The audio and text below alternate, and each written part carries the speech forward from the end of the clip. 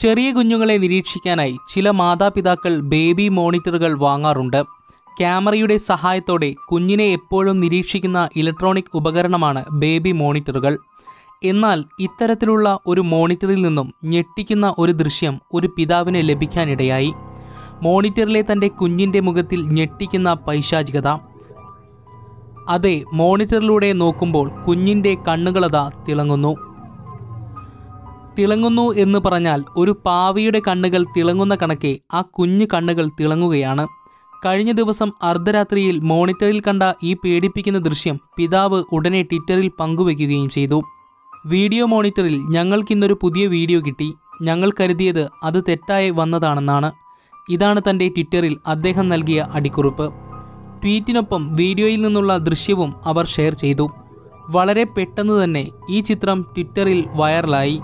ചിത്രത്തിൽ കുഞ്ഞിൻ്റെ കണ്ണ് ഭയപ്പെടുത്തുന്ന രീതിയിൽ തിളങ്ങുന്നുണ്ടായിരുന്നു.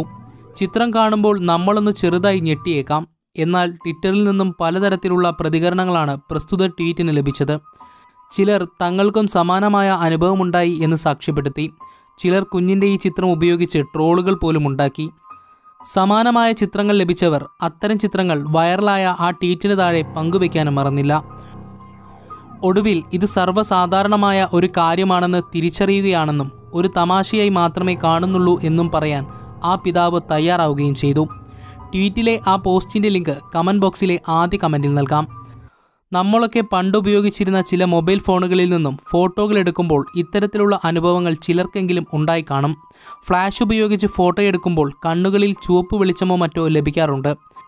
അന്തരീക്ഷത്തിൽ താരതമ്യേന കുറഞ്ഞ പ്രകാശം മാത്രമുള്ള സമയത്താണ് പ്രധാനമായും ഫോട്ടോകളിൽ ഈ പ്രതിഭാസം കാണാനാവുക. ഇതിന് റെഡ് ഐ എഫക്റ്റ് എന്നാണ് പറയാറ്.